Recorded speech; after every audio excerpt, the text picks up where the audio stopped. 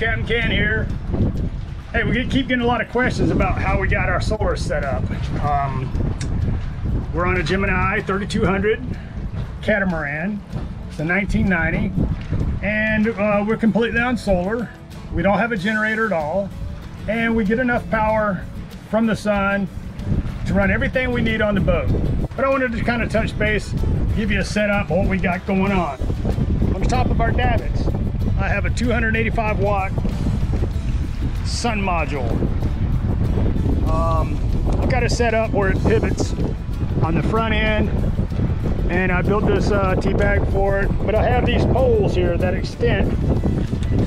I have it hooked up to that, so I can actually raise or lower this panel depending on where the sun's at. And on top of our bimini, I have two 190 watt sun solar panels.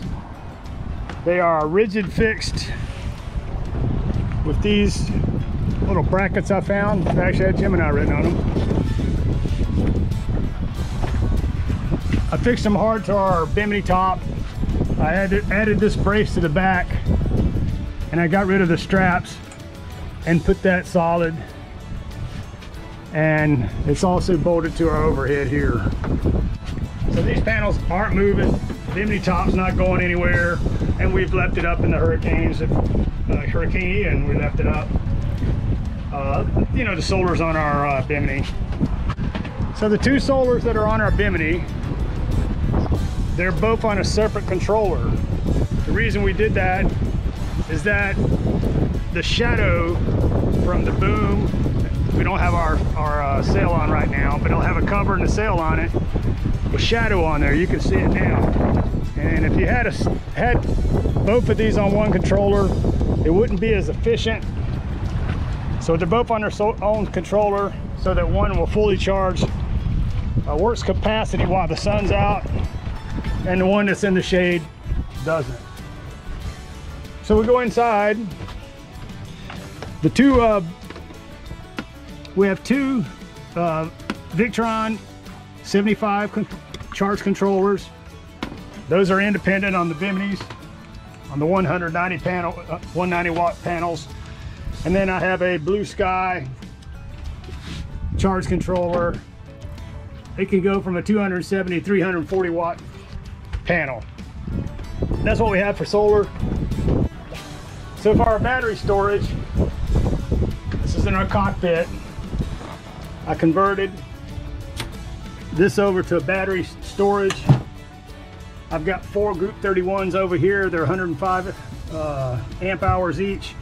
And I built these partitions to keep them from moving around. And then on this side, I have 4 additional Group 31s. I may have gone overkill on the batteries, but we never run out of power. These are 3 years old. There's the date right there, 3/19. We've been running these for 3 years with no problems. I do have these hooked up on a battery switch where I can run either this group, or both at the same time. I'll leave them both on at the same time, but if we have an issue with it, I can separate them and run off of one bank if I needed to.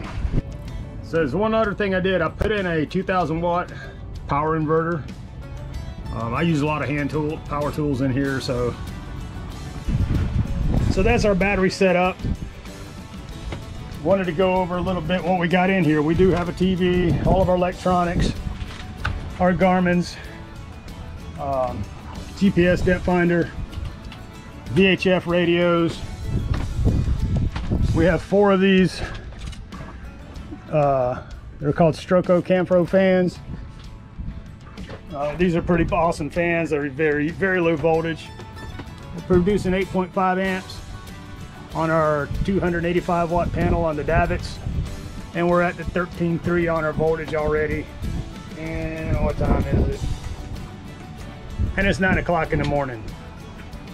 So we're basically cap off pretty quick. It's daylight savings time, so we're getting daylight at 6:30ish, I guess. So we probably had 2.5 hours of sun. We also have a Dometic refrigerator. Our stove is propane.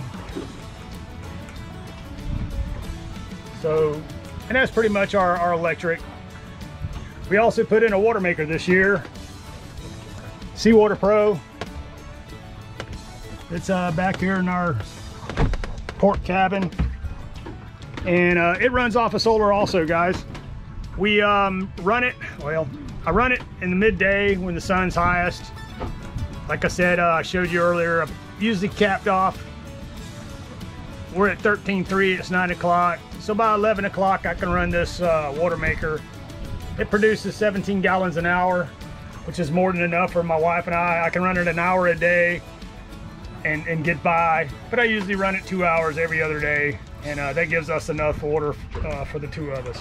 And it runs off of the solar also, so I don't have to run a generator with that. I didn't know anything about solar when we started. I just kind of jumped into it, but this setup that we have is kind of, luckily it hit a sweet spot, and everything works out perfect for us. I can run my water maker, I got all the power we need all night, and we're fully charged, you know, before 10 o'clock in the morning, at least this time of the year. So I hope this information helps you out. That's what works for us. If you find something that works for you, stick with it. Thanks, guys. Hey, be sure to follow us on Facebook and Instagram, and share with your friends.